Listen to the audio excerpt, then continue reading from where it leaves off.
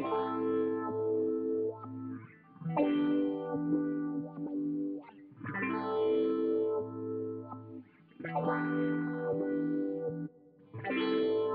Hurricane, Chapter 3.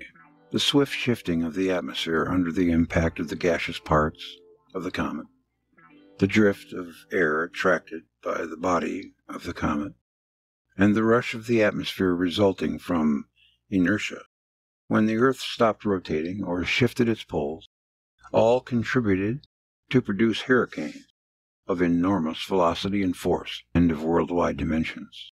Manuscript Troino and other documents of the Mayas describe a cosmic catastrophe during which the ocean fell on the continent and a terrible hurricane swept the Earth. The hurricane broke up and carried away all towns and all forests. Exploding volcanoes, tides sweeping over mountains, and impetuous winds threatened to annihilate humankind, and actually did annihilate many species of animals. The face of the Earth changed. Mountains collapsed. Other mountains grew and rose over the onrushing cataract of water driven from oceanic spaces. Numberless rivers lost their beds, and a wild tornado moved through the debris, descending from the sky. The end of the world age was caused by hurricane, the physical agent that brought darkness and swept away houses and trees, and even rocks and mounds of the earth. From this name is derived hurricane, the word we use for a strong wind. Hurricane destroyed the major part of the human race. In the darkness swept by wind, resinous stuff fell from the sky and participated with fire and water in the destruction of the world. For 5 days, save for the burning naphtha and burning volcanoes, the world was dark, since the sun did not appear. The theme of a cosmic hurricane is reiterated time and again in the Hindu Vedas. And in the Persian Avesta and Diluvium Vinti, the deluge of wind is a term known from many ancient authors. In the section The Darkness, I quoted rabbinical sources on the exceedingly strong west wind that endured for 7 days, when the land was enveloped in darkness, and the hieroglyphic inscription from the El Arish about 9 days of upheaval, when there was such a tempest that nobody could leave the palace or see the faces of those beside him, and the 11th tablet of the Epic of Gilgamesh, which says that 6 days and a night the hurricane, deluge, and tempest continued sweeping the land, and mankind perished almost together. In the battle of the planet god Marduk with Tiamat, he, Marduk, created the evil wind and the tempest, and the hurricane, and the fourthfold wind, and the sevenfold wind, and the whirlwind, and the wind which had no equal. The Maori narrate that amid a stupendous catastrophe, the mighty winds, the fierce squalls, the clouds, dense, dark, fiery, wildly drifting, wildly bursting, rushed on creation. In their midst, Tahiri Mati, father of winds and storms, and swept away giant forests and lashed the waters into billows whose crests rose high like mountains. The earth groaned terribly, and the ocean fled. The earth was submerged in the ocean, but was drawn by Tefanu, relate the Aborigines of Pompatu and Polynesia. The new isles were baited by a star. In the month of March, the Polynesians celebrate a god, Tefanu. In Arabic, typhoon is a whirlwind, and tufan is the deluge. And the same word occurs in Chinese as typhoon. It appears as though the noise of the hurricane was overtoned by a sound not unlike the name typhoon, as if the storm were calling him by name. The cosmic upheaval proceeded with a mighty, strong nest of wind. But before the climax, in the simple words of the Scriptures, the Lord caused the sea to go back by a strong east wind all that night, and made the sea dry land, and the waters were divided. The Israelites were on the shore of the sea of passage at the climax and the cataclysm. The name Jam Suf is generally rendered as Red Sea. The passage is supposed to have taken place either at the Gulf of Suez or at Aqaba, Gulf of the Red Sea, but sometimes the site of the passage is identified as one of the inner lakes on the route from Suez to the Mediterranean. It is argued that Suf means reed, papyrus reed, and since papyrus reed does not grow in saltwater, Jam Suf must have been a lagoon of fresh water. We will not enter here into a discussion where the sea of the passage was. The inscription on the shrine found in El Arish may provide some indication where the pharaoh was engulfed by the whirlwind. In any event, the topographical distribution of sea and land did not remain the same as before the cataclysm of the days of the Exodus. But the name of the sea of the passage, Jam Suf, was derived not from reed, but from hurricane. Suf, Safa in Hebrew. In Egyptian, the Red Sea is called Shari, which signifies the sea of percussion. Mare percussionis, or the sea of the stroke, or of the disaster. Jeez, a lot of names. The Haggadah of Passover says, "Thou didst sweep the land of Maph and Naph on the Passover." The hurricane that brought an end to the Middle Kingdom in Egypt, the blast of heavenly displeasure, in the language of Manetho, swept through every corner of the world.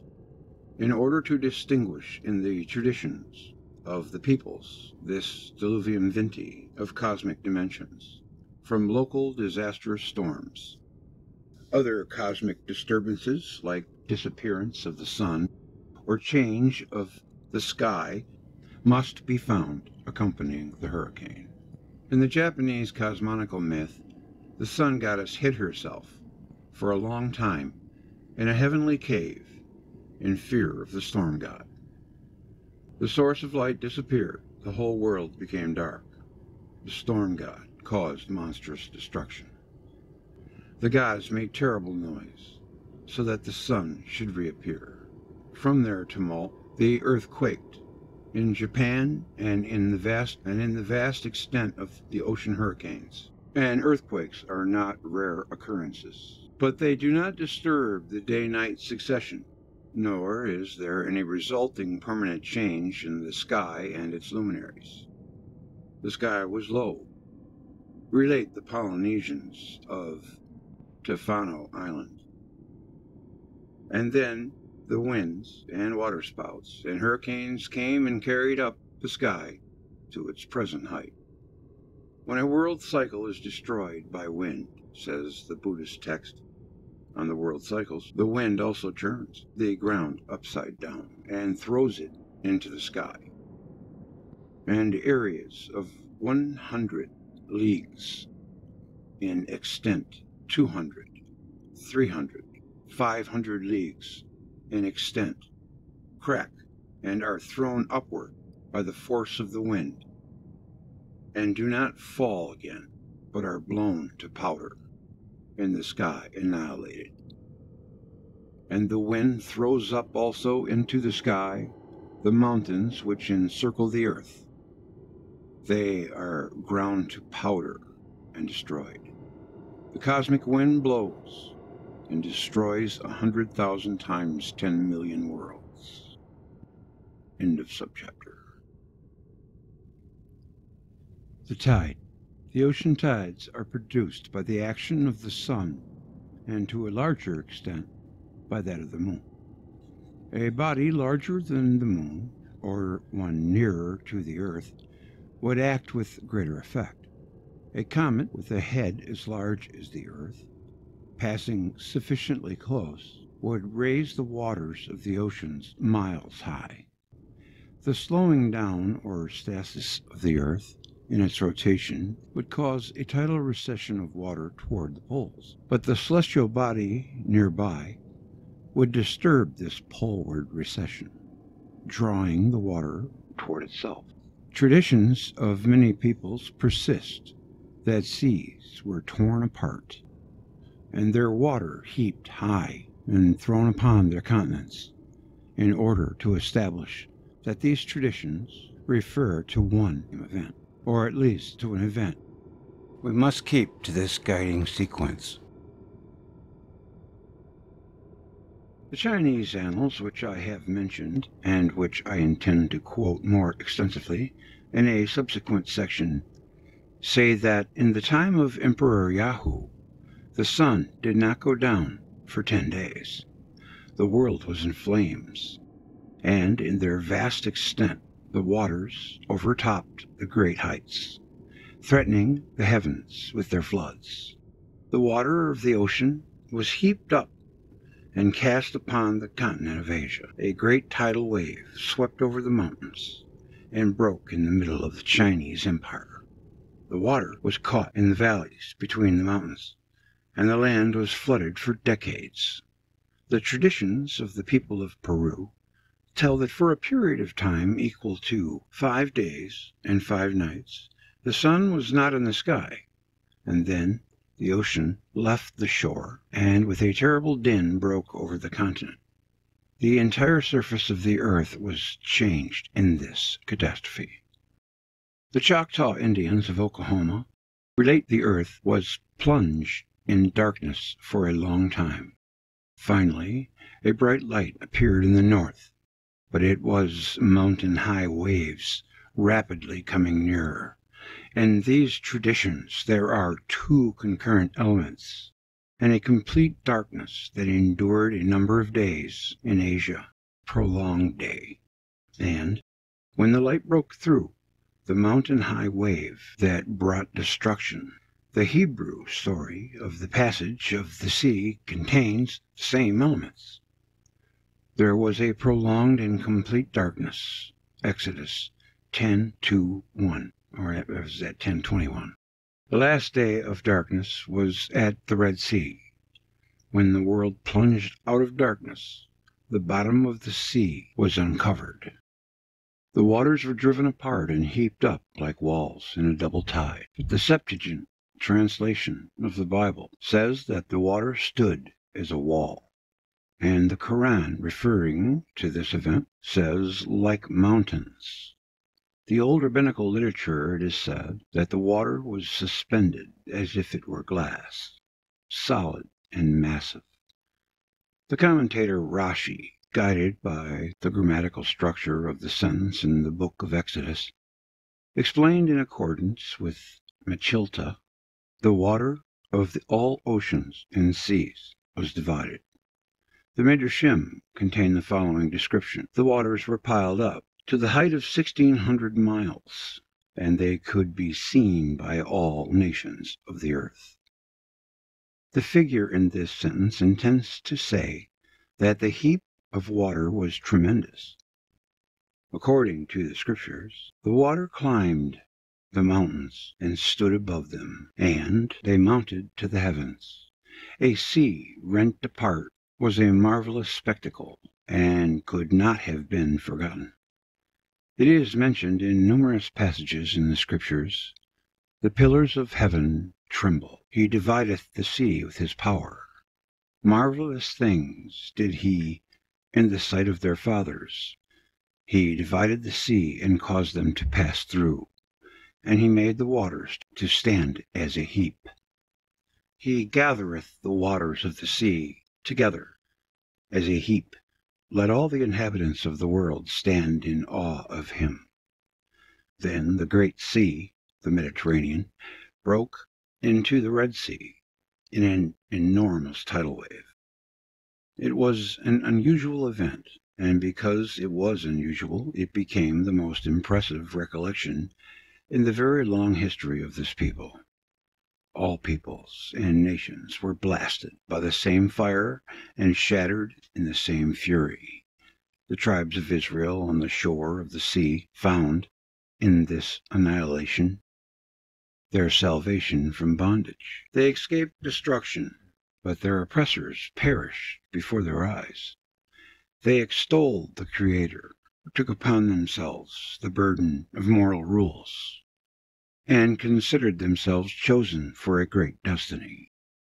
When the Spaniards conquered Yucatan, Indians versed in their ancient literature related to the conquerors the tradition handed down to them by their ancestors, their forefathers, were delivered from pursuit by some other people when the Lord opened for them a way in the midst of the sea.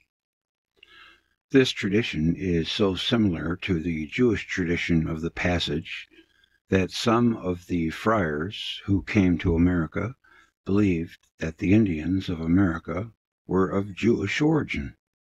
Friar Diego de Landa wrote, "Some old men of Yucatan say that they have heard from their ancestors that this country was peopled by a certain race who came from the east, whom God delivered by opening for them 12 roads through the sea. If this is true, all the inhabitants of the Indies must be of Jewish descent." It may have been an echo of what happened at the Sea of Passage, or a description of a similar occurrence at the same time, but in another place. According to the Lapland cosmogonic story, when the wickedness increased among the human beings, the midst of the earth trembled with terror, so that the upper layers of earth fell away, and many of the people were hurled down into those caved-in places to perish. And Jubmel, the heaven lord himself, came down. His terrible anger flashed like red, blue, and green fire serpents. And people hid their faces, and the children screamed with fear. The angry God spoke, "I shall reverse the world. I shall bid the rivers flow upward.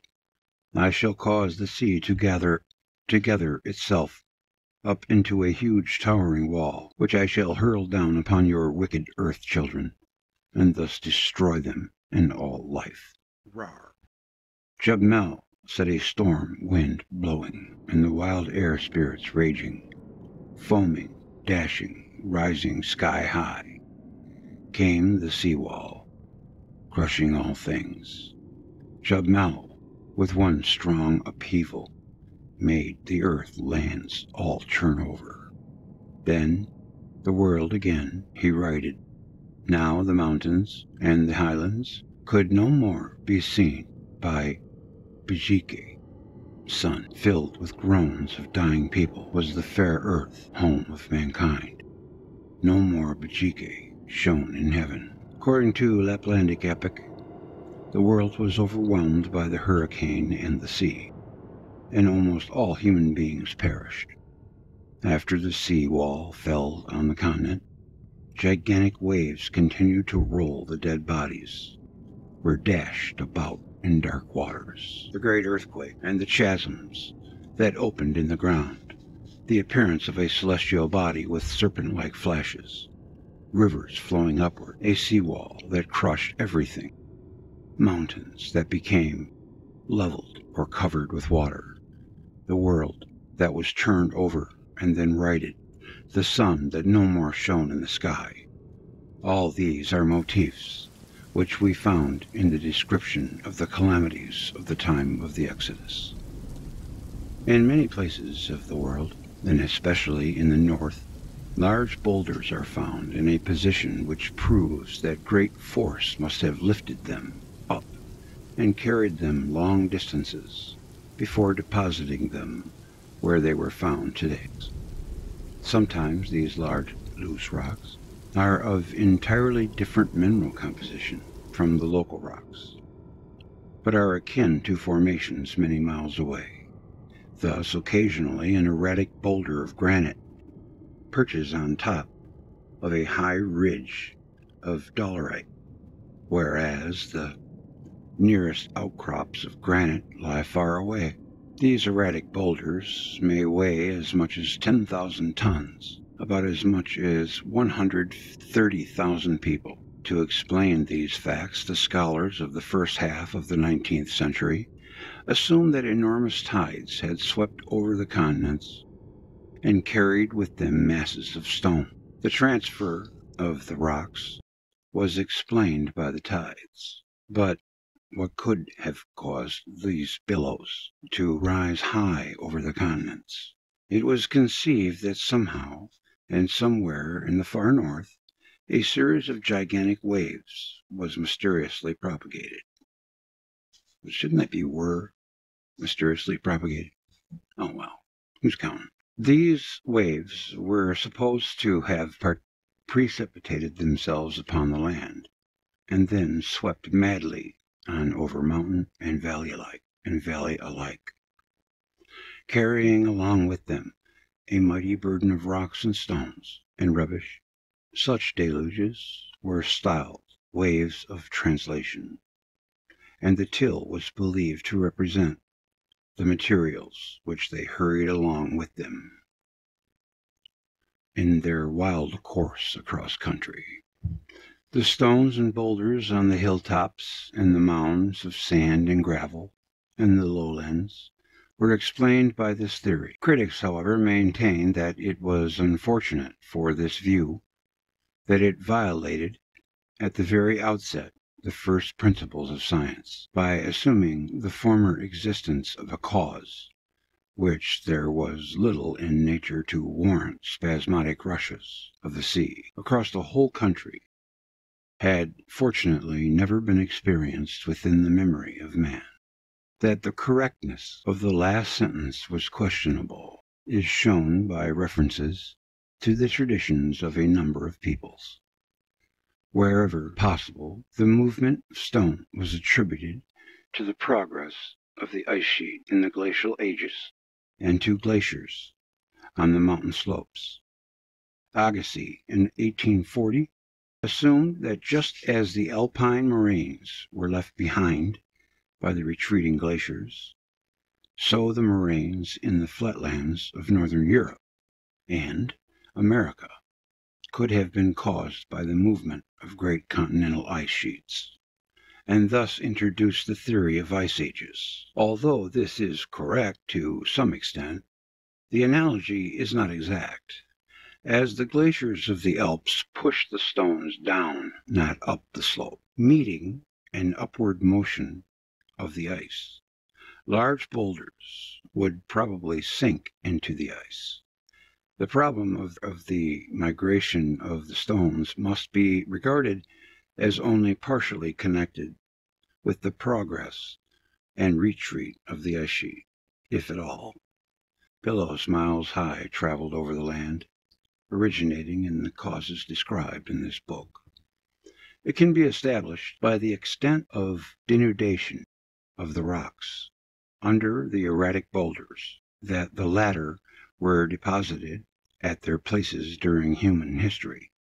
So, for instance, in Wales and in Yorkshire, where this effect was evaluated in terms of time, the amount of denudation of limestone rocks on which boulders lie is a proof that period of no more than 6,000 years has elapsed since the boulders were left in their positions.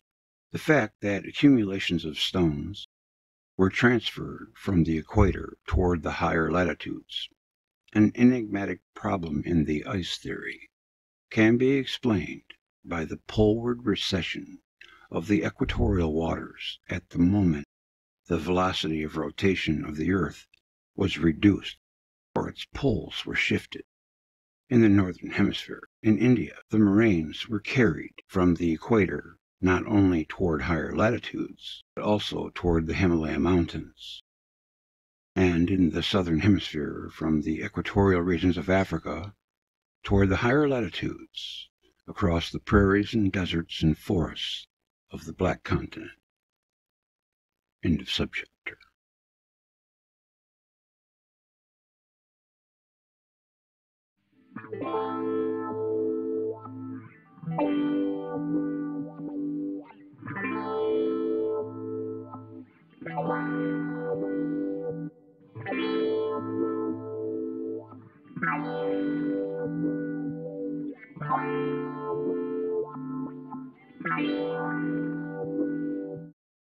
battle in the sky.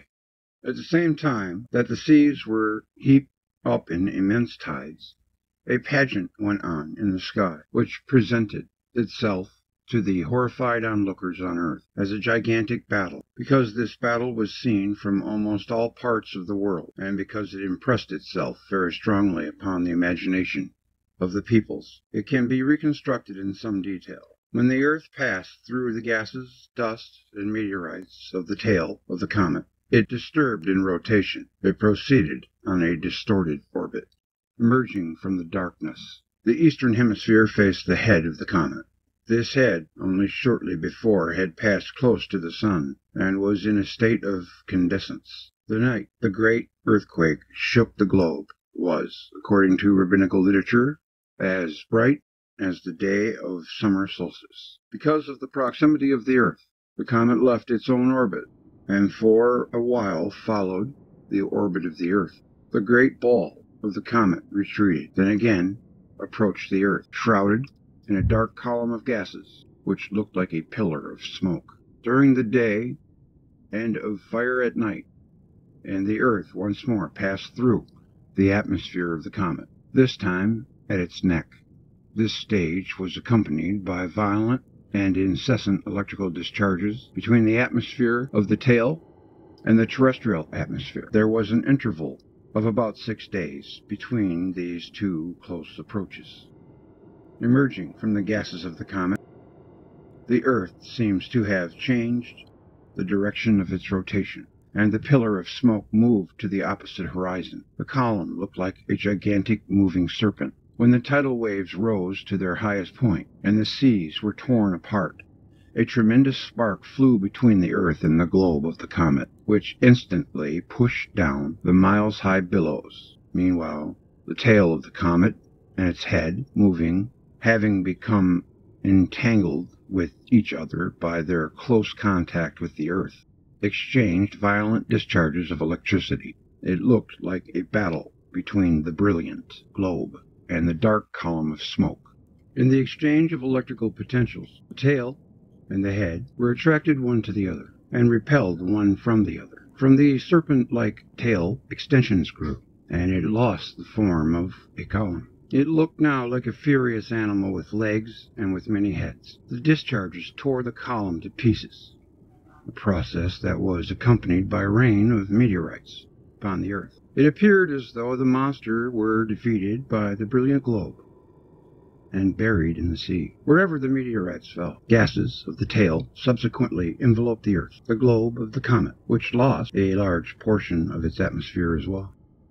As much of its electrical potential withdrew from the earth, but did not break away from its attraction. Apparently, after a 6-week interval, the distance between the earth and the globe of the comet again diminished. This new approach of the globe could not be readily observed, because the earth was shrouded in clouds of dust left by the comet on its former approach, as well as by dust ejected by the volcanoes. After renewed discharges, the comet and the earth parted. This behavior of the comet is of great importance in problems of celestial mechanics, that a comet encountering a planet can become entangled and drawn away from its own path, forced into a new course, and finally liberated from the influence of the planet, is proved by the case of Lexell's comet, which in 1767 was captured by Jupiter and its moons. Not until 1779 did it free itself from the entanglement, a phenomenon that has not been observed in modern times, as an electrical discharge between a planet and a comet, and also between the head of a comet and its trailing part. The events in the sky were viewed by the peoples of the world as a fight between an evil monster in the form of a serpent and the light god, who engaged the monster in battle and thus saved the world. The tail of the comet, leaping back and forth under the discharges of the flaming globe, was regarded as a separate body, inimical to the globe of the comet. A full survey of the religious and folklore motifs which mirror this event would require more space than is at my disposal here. It is difficult to find a people or tribe on the earth that does not have the same motif at the very focus of its religious beliefs. Since the descriptions of battle between Marduk and Tiamat, the dragon, or Isis and Seth, or Vishnu and the serpent, or Krishna and the serpent, or Ormuzd and Ahriman, follow an almost identical pattern and have many details in common with the battle of Zeus and Typhon. I shall give here Apollodorus' description of this battle. Typhon out-topped all the mountains, and his head often brushed the stars. One of his hands reached out to the west, and the other to the cast, and from them projected 100 dragons' heads. From the thighs downward he had huge coils of vipers, which emitted a long hissing. His body was all winged, and fire flashed from his eyes. Such and so great was Typhon, when hurling kindled rocks, he made for the very heaven, with hissing and shouts, spouting a great jet of fire from his mouth. To the sky of Egypt Zeus pursued Typhon, rushing at heaven. Zeus pelted Typhon at a distance with thunderbolts, and at close quarters struck him down with an adamantine sickle, and as he fled pursued him closely, as far as Mount Cassius, which overhangs Syria. There, seeing the monster sore wounded, he grappled with him, but Typhon twined about him and gripped him in his coils. Having recovered his strength, Zeus suddenly, from heaven, riding in a chariot of winged horses, pelted Typhon with thunderbolts. So, being again pursued, he, Typhon, came to Thrace, and in fighting at Mount Haemus, he heaved whole mountains, and stream of blood gushed out on the mountain. And they say that from that circumstance the mountain was called Haemus, bloody. And when he started to flee through the Sicilian Sea, Zeus cast Mount Etna and Sicily upon him. That is a huge mountain from which down to this day they say that blasts of fire issue from thunderbolts that were thrown. The struggle left deep marks on the entire ancient world. Some districts were especially associated with the events of this cosmic flight. The Egyptian shore of the Red Sea was called Typhonia. Strabo narrates also that Armenians or Syrians were terrified witnesses of the battle of Zeus with Typhon, and Typhon, who they add was a dragon, when struck by the bolts of lightning, fled in search of a descent underground. And not only did he cut furrows into the earth and form the beds of rivers, but descending underground, he made fountains break forth. Similar descriptions come from various places of the ancient world, in which the nations relate the experience of their ancestors who witnessed the great catastrophe of the middle of the second millennium. At that time, the Israelites had not yet arrived at a clear monotheistic concept, and, like other peoples, they saw it in great struggle, a conflict between God and evil. The author of the book of Exodus, suppressing this conception of the ancient Israelites, presented the portent of fire and smoke moving in a column as an angel or messenger of the Lord. However, many passages in other books of the Scriptures preserve the picture as it impressed itself upon eyewitnesses. Rahab is the Hebrew name for the contester with the Most High. O Lord God of hosts, who is a strong Lord like unto thee, thou hast broken Rahab in pieces. The heavens are thine, the earth also is thine. As for the world and the fullness thereof, thou hast founded them. The north and the south thou hast created them. The true Isaiah prayed, Awake, awake, put on strength, O arm of the Lord. Awake, as in the ancient days, in the generations of old. Art thou not it that hath cut Rahab and wounded the dragon? Art thou not it which hath dried the sea, the waters of the great deep, that hath made the depths of the sea a way for the ransom to pass over? From these passages it is clear that the battle of the Lord with Rahab was not a primeval battle before creation, as some scholars think. Isaiah prophesies for the future. In that day the Lord with his sore and great and strong sword shall punish Leviathan, the piercing serpent, even Leviathan, that crooked serpent, and he shall slay the dragon that is in the sea, The crooked serpent is shown in many ancient pictures from China to India, to Persia, to Assyria, to Egypt, to Mexico, with the rise of the monotheistic concept. The Israelites regarded this crooked serpent, the contester with the Most High, as the Lord's own creation. He stretcheth out the north over the empty place, and hangeth the earth upon nothing. The pillars of heaven tremble. He divideth the sea with his power. His hand hath formed the crooked serpent. The psalmist also says, God is my king of old. Thou didst divide the sea by thy strength. Thou breakest the heads of Leviathan in pieces. Thou didst cleave the fountain and the flood. Thou driest up mighty rivers. The sea was cleft. The earth was cut with furrows. Great rivers disappeared. Others appeared. The earth rumbled for many years. And the peoples thought that the fiery dragon that had been struck down had descended underground and was groaning there. End of subchapter. And no wonder people think it was God's. The Comet of Typhon. Of all the mysterious phenomena which accompany the Exodus, this mysterious pillar seems the first to demand explanation. W. Pythane Adams, The Call of Israel. One of the places of the heavenly combat between elementary forces of nature, as narrated by Apollodorus and Strabo, was on the way from Egypt to Syria. According to Herodotus, the final act of the fight between Zeus and Typhon took place at Lake Serbon, on the coastal route from Egypt to Palestine.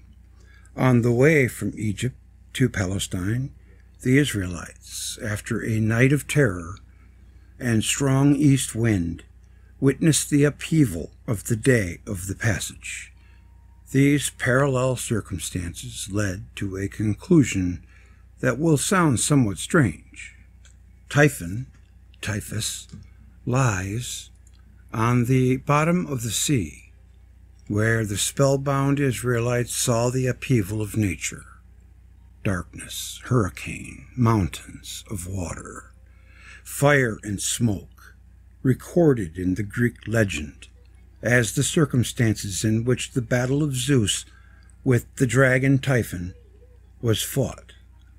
In the same pit of the sea lie the Pharaoh and his hosts. Up to now, I have identified Rahab Typhoon as a comet. But if Typhoon lies on the bottom of the sea, is he not the Pharaoh? This would mean that in the legend of Typhon, two elements were welded together. The Pharaoh, who perished in the catastrophe, and the outrageous rebel against Zeus, the Lord of the sky. In Pliny's Natural History, the 91st section of the second book reads, "A terrible comet was seen by the people of Ethiopia and Egypt, to which Typhon, the king of that period, gave his name. It had a fiery appearance and was twisted like a coil, and it was very grim to behold. It was not really a star so much as what might be called a ball of fire." The visit of a disastrous comet, so many times referred to in this book, is told in plain words, not in disguise. However, I must find support for my assumption that the comet of the days of King Typhon was the comet of the days of the Exodus. I investigated the writings of the old chronographers, and in Comet Graphia of Hevelis, 1668, I found references to the works of Helvicus, Heraclitus, and Rockenbach, all of whom used manuscripts for the most part and not printed sources, as they lived only a little over 1 century after the invention of movable characters, and the printing press. Hevelius wrote in Latin, "In the year of the world 2453, 1495 BC, according to certain authorities, a comet was seen in Syria, Babylonia, India, in the Sinjo, in the form of a disk. At the very time when the Israelites were on their march from Egypt to the Promised Land. So Rachenbach, the Exodus of the Israelites, is placed by Calvisius in the year of the world 2453, or 1495 BC. So to them it was 2453. How about that, We think we're living in the big times, 2021. There were 2,453, but it was really 1495 BC to us. I get it. I was fortunate enough to locate one copy of Rachenbach's De Cometis Tractatus Novus Methodiscus in the United States. This book was published in Wittenberg in 1602. Its author was Professor of Greek Mathematics and Law and Dean of Philosophy at Frankfurt. He wrote his book using old sources, permissib civis, antiquitimus viderum scriptoribus, from the most trustworthy and the most ancient of the early writers. As a result of his diligent gathering of ancient material, he made the following entry. In the year of the world 2453, as many trustworthy authors, on the basis of many conjectures, have determined, a comet appeared, which Pliny also mentioned in his second book. It was fiery, of irregular circular form, with a wrapped head. It was in the shape of a globe, and was of terrible aspect. It is said that King Typhon ruled at the time in Egypt. Certain authorities assert that the comet was seen in Syria, Babylonia, India, in the sign of Capricorn, in the form of a disk, at the time when the children of Israel advanced from Egypt toward the Promised Land, led on their way by the pillar of cloud during the day and by the pillar of fire at night. Rachenbach did not draw any conclusion on the relation of the comet of the days of Exodus to the natural phenomena of that time. His intent was only to fix the date of the comet of Typhon. Among the early authors, Letus Servius, who quotes Evanus, Hephaestion, and Junctenus, in addition to Pliny, mentioned the Typhon comet.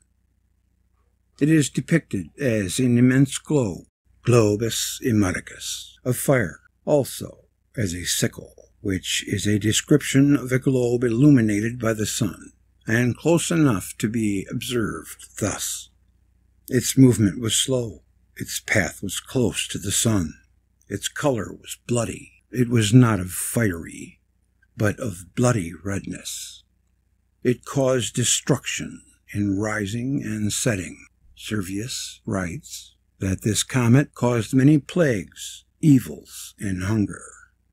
To discover what were the manuscript sources of Abraham Rachenbach that led him to the same conclusion at which we have arrived, namely, that the Typhon comet appeared in the time of the Exodus, as a task not yet accomplished.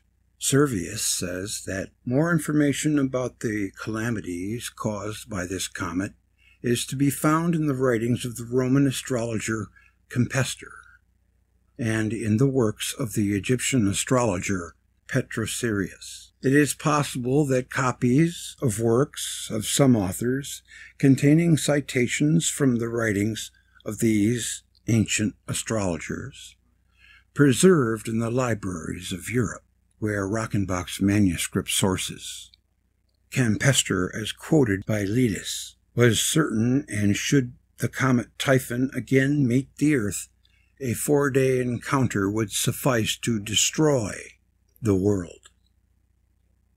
This implies, also, that the first encounter with the comet Typhon brought the earth to the brink of destruction.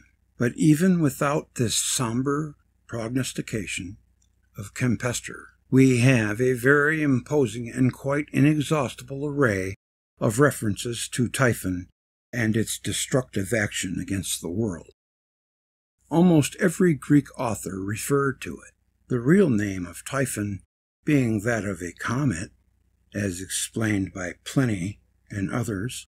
All references to the disasters caused by Typhon must be understood as descriptions of natural catastrophes in which the earth and the comet were involved. As is known, Pallas of the Greeks was another name for Typhon. Also, Seth of the Egyptians was an equivalent of Typhon.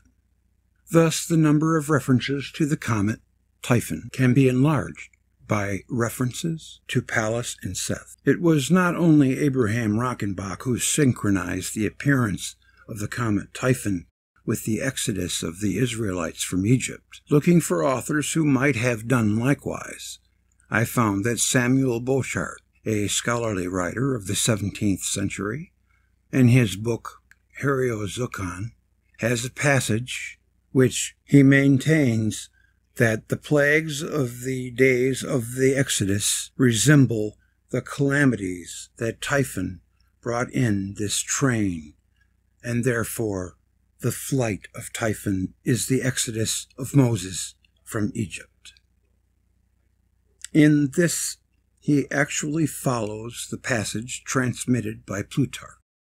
But since Typhon, according to Pliny and others, was a comet, Samuel Bochart was close to the conclusions at which we arrived, traveling along another route. End of subchapter. The spark. A phenomenon of great significance took place. The head of the comet did not crash into the earth, but exchanged major electrical discharges with it. A tremendous spark sprang forth at the moment of the nearest approach of the comet, when the waters were heaped at their highest above the surface of the earth, and before they fell down, followed by a rain of debris torn from the very body and tail of the comet. And the angel of God, which went before the camp of Israel, removed and went behind them, and the pillar of the cloud went from before their face and stood behind them. And it was a cloud and darkness, but it gave light by night, an exceedingly strong wind, and lightnings rent the cloud. In the morning the waters rose as a wall and moved away, and the children of Israel went into the midst of the sea upon the dry ground, and the waters were a wall unto them, and their right hand, and on their left. And the Egyptians pursued, and it came to pass that in the morning watched the Lord looked unto the host of the Egyptians through the pillar of fire and of the cloud, and troubled the host of the Egyptians, and took off their chariot wheels. And the waters returned and covered the chariots and the horsemen and all the host of Pharaoh that came into the sea after them. There remained not so much as one of them. The immense tides were caused by the presence of a celestial body close by. They fell when a discharge occurred between the earth and the other body. Artapanus, the author of No Longer Extant de Judaeus, apparently knew that the words, "The Lord looked unto the host of the Egyptians through the pillar of fire of the cloud," refer to a great lightning. Eusebius quotes Artapanus. But when the Egyptians were pursuing them, a fire, it is said, shone out upon them from the front, and the sea overflowed the path again, and the Egyptians were all destroyed. The fire and the flood. The great discharges of interplanetary force are commemorated in the traditions, legends, and mythology of all peoples of the world. The god Zeus of the Greeks, Odin of the Icelanders, Ukko of the Finns, Perun of the Russian pagans, Wotan, Woden of the Germans, Mazda of the Persians, Marduk of the Babylonians, Shiva of the Hindus, is pictured with lightning in his hand and described as the god who threw his thunderbolt at the world, overwhelmed with water and fire. Similarly, many psalms of the Scriptures commemorate the great discharges. Then the earth shook and trembled, and the foundations also of the hills moved and were shaken. He bowed the heavens also, and came down. He did fly upon the wings of the wind at the brightness that was before him. His thick clouds passed, hailstones and coals of fire. The Lord also thundered in the heavens, and the highest gave his voice, hailstones and coals of fire. And he shot out lightnings. Then the channels of waters were seen, and the foundations of the world were discovered. The voice of the Lord is powerful. The voice of the Lord breaketh the cedars. The voice of the Lord divideth the flames of the fire. The voice of the Lord shaketh the wilderness. The Lord shaketh the wilderness of Kadesh. The kingdoms were moved. He uttered his voice. The earth melted. The waters saw thee. They were afraid. The depths also were troubled. The skies sent a sound. Thine arrows also went abroad. The voice of thy thunder was in the heaven. The lightnings lightened the universe. The earth trembled and shook. Clouds and darkness are round about him. A fire goeth before him, and burnt up his enemies round about. His lightnings enlightened the world. The earth saw and trembled. Nothing is easier than to add to the number of such quotations from other parts of the Scriptures. Job, the Song of Deborah, the prophets. With the fall of the double wall of water, the Egyptian host was swept away. The force of the impact threw the Pharaoh's army into the air. Come and see the works of God. He is terrible in his doing toward the children of men. He turned the sea into dry land. He went through the flood on foot. Thou hast caused men to ride over our heads. We went through fire and through water. This tossing of the Egyptian host into the air by an avalanche of water is referred to also in the Egyptian source I quoted before. On the shrine found in El Arish, the story is told of a hurricane and a prolonged darkness when nobody could leave the palace, and of the pursuit by the Pharaoh, Tawi-Tum, of the fleeing slaves, whom he followed to Pi-Karati, which is the biblical Pi-Karath. His Majesty leaped into the place of the whirlpool. Then it said that he was lifted by a great force. Although the larger part of the Israelite fugitives were already out of the reach of the falling tidal waves, a great number of them perished in this disaster, as in the previous ones of fire and hurricane of cinders. The Israelites perished at the Sea of Passage is implied in Psalm 68, where mention is made of my people that remained in the depths of the sea. These tidal waves also overwhelmed entire tribes who inhabited Tehama, the 1,000-mile-long coastal region of the Red Sea. God sent against the Jorhamites, swift clouds, ants, and other signs of his rage, and many of them perished. In the land of Johanna, an impetuous torrent carried off all of them in a night. The scene of this catastrophe is known by the name of Edom, fury. The author of this passage, Masudi, an Arab author of the 10th century, quotes an earlier author, Umayyah, son of Abu Salt. In days of yore, the Jorhamites settled in Tehama, and a violent flood carried them all away. Likewise, the tradition related in the Kitab al-Aghani is familiar with the plague of insects, ants of the smallest variety. that forced the tribe to migrate from Hejaz to their native land, where they were destroyed by Tufan, a deluge. In my reconstruction of ancient history, I endeavor to establish the synchronism of these events and the Exodus. End of subchapter. The collapsed sky. A rain of meteorites and fire from the sky, the clouds of dust of exogenous origin that drifted low, and the displacement of the world quarters created the impression that the sky had collapsed.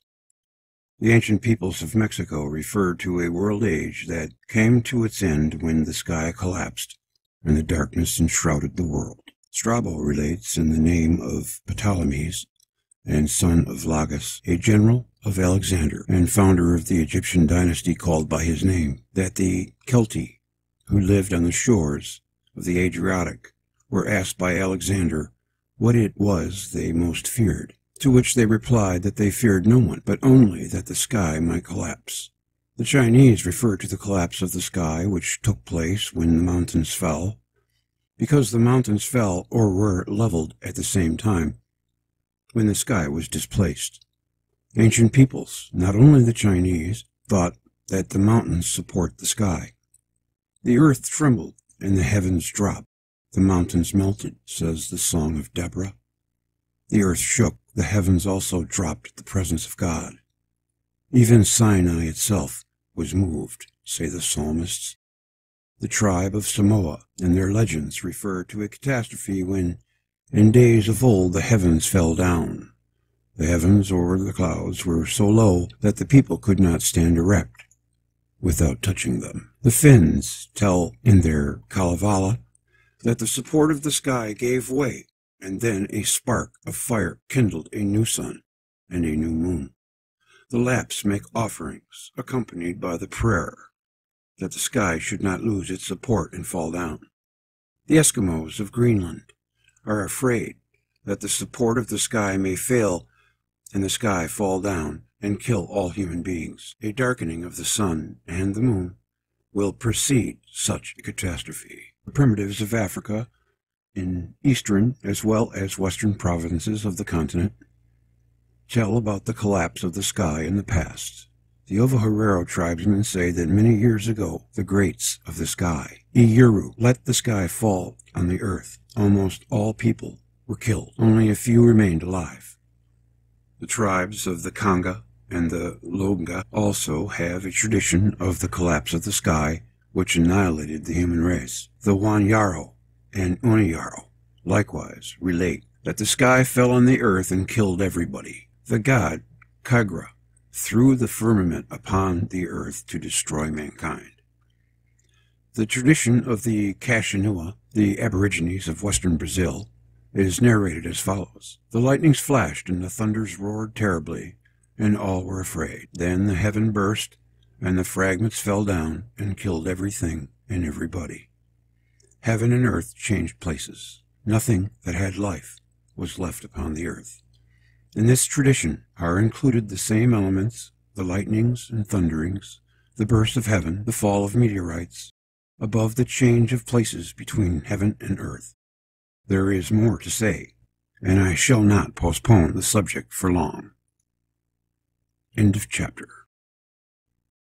Thank you for listening.